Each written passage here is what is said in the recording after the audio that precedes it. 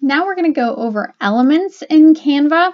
So if we were on an Instagram post right here, I'm going to go over your elements tab. So there's a lot involved when it comes to the elements.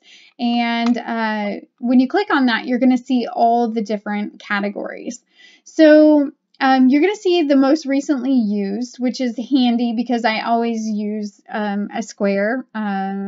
So that's nice to always have it right there at the top. And then you're going to see featured. So that's just maybe some new stuff that they have. I'm not even sure. Your grids. This is really, really great. And we'll go over every single one of them in detail so you know how to use them. But you can see the different shapes. You will have frames that you can use. You will have stickers for those GIFs and animated things that you can download, which is super fun. You can create your own charts. You have different gradients of things that are fun to use. And you have lines, which I seem to always be using lines. And you can actually search any of these up here. So just know you don't have to go through all of this. You can actually search whatever you need. So if you need a line, type in line and look, it's going to pull up all the different kinds of lines that you can use, and you can drag and drop, or you can just click on it and it's going to pull it up. So the Elements tab is really, really useful for many, many things that are pretty much all vectors and things like the shapes and the frames and the grids and things like that.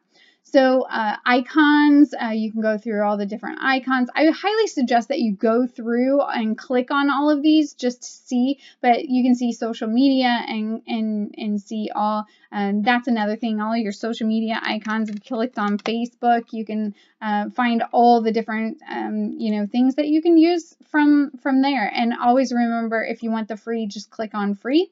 And so you can see all the different things that you have. To delete anything, you'll always just click on it and hit the trash button. Okay, so back to our elements. There are web and SEO, family and home. You can see there's all different kinds of categories, but really all you need to understand is that if it's not a stock photo that you're looking for, it's probably an elements. So if there's anything that you wanted to add to your graphic, let's say you wanted to add some hearts, you can type that in and you're going to find all the hearts that you could imagine, and you'll see all of those right there. And that is white. You see how that's white? Just quick tip. You can change that to any color that you want. So some of them you can fully edit, some of them you can't. But we'll go over that in another video as well. So that is your Elements tab and all the different things that you can find in that Elements tab.